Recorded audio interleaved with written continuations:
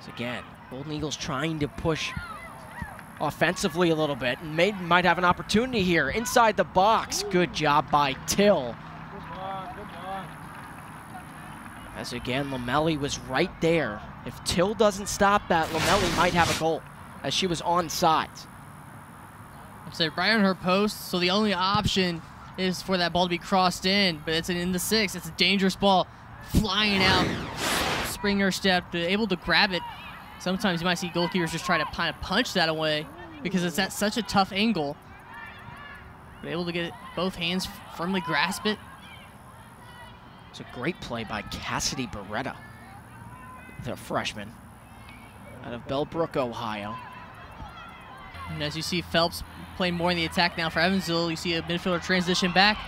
Chance for Molly Lear, good save by Nerdeman. Wow, good left-footed save as Lear had a big-time opportunity to maybe ice this one at 2-0. And you just watch this, you see Lear dribbling in, near side of the box. Her eyes are kind of looking to that far post. And for Naderman, you're there on your near post, so yeah, you think the shot would go far. So they can try to sneak it in, and a good kick save. Now takes the corner chance for the Purple Aces.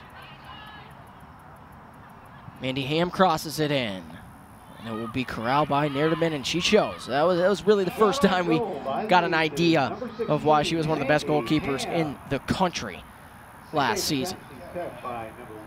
Because again, as a goalkeeper, you're on your near, especially coming from that direction with the way the Evansville attack was building up, you're thinking, okay, I'm here on my near post, the space is to the far, so you think the shot's going to go to your perspective of the goalkeeper to your right, to that far post. So you prepare for that mentally, but then you react to the near post shot, and again, making the kick save. Tuesday, men's college soccer between the Butler Bulldogs and the Evansville Purple Aces here at Aaron McCutcheon Stadium. I'm Alex Gould alongside the one and only Preston Leinenbach. And Preston, a battle between two teams here in the middle of the season that are really trying to get going. Yeah, trying to get their seasons going in the right direction. For Evansville, they're trying to get it going in the right direction for the Missouri Valley Conference toward postseason play, and for Butler going in the right direction in Big East play in a rare non-conference matchup here in the month of October. For Butler, it's pretty simple. When Gould goes, they go. At 2-2-1 when he records a point this season for Butler. Yeah, not only can he create for himself scoring goals, but also help out his teammates, setting them up with assists. However, when he does not score a point doing either one of those, Butler's had a tough time against their opponents this year. They'll need him to be sharp here tonight against Evansville and the Purple Aces. Speaking of the Purple Aces, 1-4-4 overall. 4 draws on the season that could have gone either way, but play a lot more confidently at home, 1-1-2 here at Aaron McCutcheon Stadium. Yeah, just a lot better at home this year. I mean, you could basically wipe out the IU game. Great opponent, obviously nationally ranked a couple weeks ago, kind of an anomaly. You take those numbers out, this Aces team is very good at home, and that could be vital for them later on this season when the Missouri Valley Conference Championship is here in Evansville. Just trying to do whatever they can to get in their offensive half of the field again in Evansville, doing a good job here early on, and like I said, finding some holes, good chances getting into the box. It'd be interesting to see, again, even though obviously for both sides playing maybe some guys who don't normally play in the starting 11, just kind of the chemistry, the feel for playing together as a starting 11. Obviously they play against each other a lot in practice, but sometimes there's, especially when you have upperclassmen and a roster filled with upperclassmen, there's obviously a lot of good chemistry and good team play after playing multiple years together, but kind of a growing game, a growing experience type of game for both sides here tonight. Yeah, the Bulldogs won the Big East regular season last year. They were upset by Xavier in the semifinals on penalty kicks. They were tournament champions just the year before that in 2016 in the Big East. 2016 tournament champions against Creighton, the former Missouri Valley Conference member. This one goes out of bounds. Throw in for Simon Waver and the Purple Aces. Last year, the Bulldogs made it to the 3rd round in the NCAA tournament before getting knocked off by one of the top seeds in Wake Forest. So this is a team who's not used to struggling so far. 0-3 in Big East Conference play, coming off a 2-0 loss to St. John's in Queens, New York. Good job by Frederick Reimer to come get that ball. Yeah, taking charge there, claiming it, and Baum there, right there to kind of shield off, to give him room to make that kick outside of the box. Yeah, the Bulldogs, the scoring has not been the problem. They're just 2 goals back of the lead in the Big East right now. They have 12 goals on this season in 9 matches played, but they've allowed 18 goals on the year, a team that allowed less than a goal a year just a year ago, winning the Big East regular season. And what do you think that Paul Snape has had to say to his team, you know, midway through to the season, knowing that the defensive struggles are pretty real? Obviously, again, it's going to be a grind, and you got to fight through the adversity. But more importantly, as a defense, they just got to keep their shape. They got to play tight, stay organized, obviously communicate. Because again, like I said, the offense, there's no problem there. You know, over 2 goals a game, but when you're giving up 3, because they play really throughout the season, you look up their schedule, they've played in some high-scoring affairs. Really, just gotten to tighten it up. And again, I think part of that is just overall the toughness, whether it be physically or mentally, staying tough in the back. They've lost 5. They kick it into the box.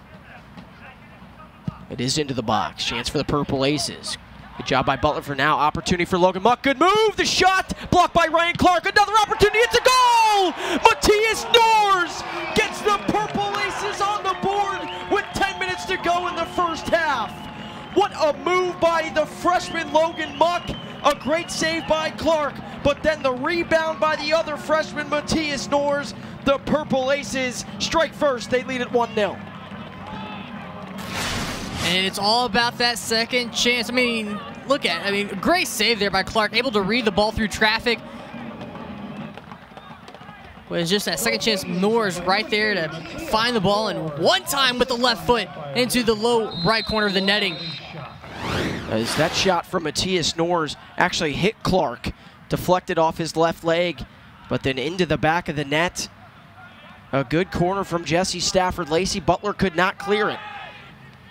And the Purple Aces strike first with 9:30 to go in the first half. And the big thing about it, you saw the way that they set up on the field for both sides for that corner kick, but Evansville only had 3 initially to start out to make runs, with a little bit of what I call a little bit of a, I guess you would say, a staggler behind the play, to trail the play and wait for that deflection, because more often than not, if the defense is going to clear it, they're going to clear it with their head, and it's going to go back to maybe the top of the box at most, or maybe halfway toward the middle of the field. So that way, Evansville has one to recollect that loose ball and then send it back in on the second chance, and that almost happened there. The only time the defense can really clear it away is probably the second or third ball that gets booted around outside the box toward the width of the field, where they can set up to actually clear it with the foot.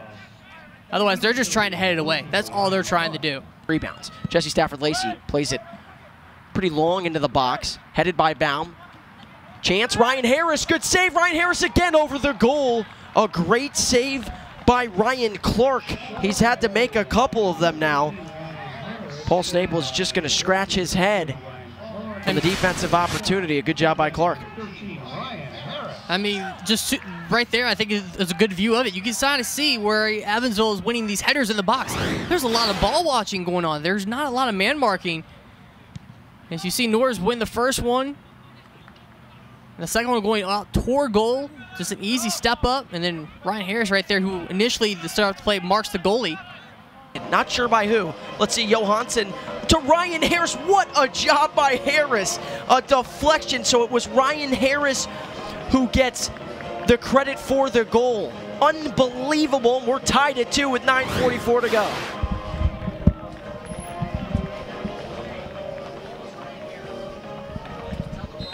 I said initially before even the corner kick, Stafford-Lacey with the shot, and Peck was right there in the middle of the box. Wide open space for both of them. There was no white shirts around either one of them to lead up to the corner kick.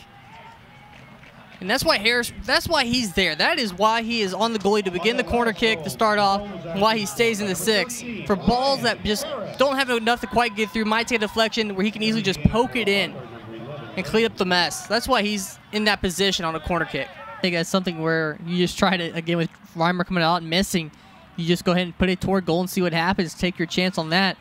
But for Reimer in his last few games, he's been more aggressive coming out off his line, charging the ball. And even that even includes going outside the box to do so. But that one's such a tough one for him to even try to get a piece on because it was bouncing on its way toward him and toward the play. That I think if he could settle back, replay it, hindsight 2020, he would wait a little bit and see if that play develops in front of him inside the box where the ball is settled down onto the ground, then come out and charge and try to make a tackle into it. Because, again, that's a tough one for him where he comes outside the box. He obviously can't pick it up with his hands, so he basically just has to try to head it away or get some kind of kick on it. But the ball, again, just bouncing in the air, that's a tough one for him to handle that far away from goal. As a sophomore, look at that cross, and it's snowing here in Evansville. Definitely is a late goal that at this point could almost be the difference here in the last minute 41. Not a lot of time for Drake to make it back up. We talked about how Waver was the kind of the key guy that Drake mentioned, how they wanted to lock down, keep him in the defensive line of the field, not allow him to sneak up to the attack. Well, the second half, Waver has been able to see more chances in the offensive attack, besides just his throw-ins, as I mentioned earlier in the game. Is he's been able to use the width of the field, his speed a little bit more. He finally got a chance to serve one in and got the perfect assist to Snow to get the go-ahead goal. Great give and go. Referees said he was onside. Right foot, far side. Goal for the Purple Aces. Huge goal before halftime. Yeah, because like I said, Valparaiso struggling this season when trailing at halftime. Have not come back from behind when trailing at the half, but we were just talking about how good Valpo's defense has been today, and yet a little bit of a breakdown where on that little bit of a give and go that was started by Stafford Lacey in the midfield, no one picked him up going around diagonally away toward the corner flag until it was too late and he had the ball at his feet ready to make that shot on goal. And Valpo kind of got caught ball watching a little bit instead of watching the man going off the ball, making the run, that being Jesse Stafford Lacey. And again, making that shot with a good placement of the shot as well. Give him credit for that. Waver to Davis Peck. Davis Peck tried to get it in midair. What a save by Nacho Miras. Oh my goodness. Wow. And that's just going for it right there by Miras, because there's no way he saw that ball coming off the deflection. He's going one way to his right, whereas Peck is going in toward the other direction to his left post. And you would think that maybe a deflection would go toward that way based on where Peck's momentum was carrying him, but we were right toward the sprawled out, just kind of reaching every which direction to make himself get something on that to make that save. A spoiler here on senior night and homecoming for the Purple Aces faithful. Oh, what a shot. No chance for Frederick Reimer. He boots it back into the net. And now all of a sudden, we talked about parking the bus. Purple Ace is going to try and push up. They'd like to try and win it in regulation.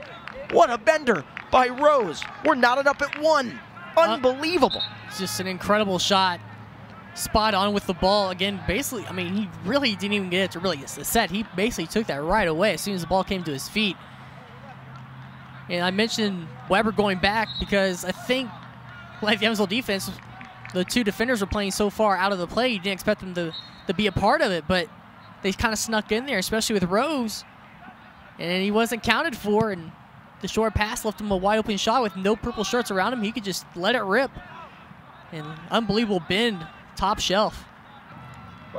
And one of the biggest things talked about Nacho Miras, Coach Avery mentioned this week, the biggest thing, the way he said he's a modern goalkeeper. What does that mean?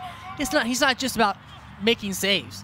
He's about getting himself in preparation to make the save, what he does ahead of the actual play, and that includes getting in position and sliding his feet over to the right spot. Really good with his feet, Nacho Miras.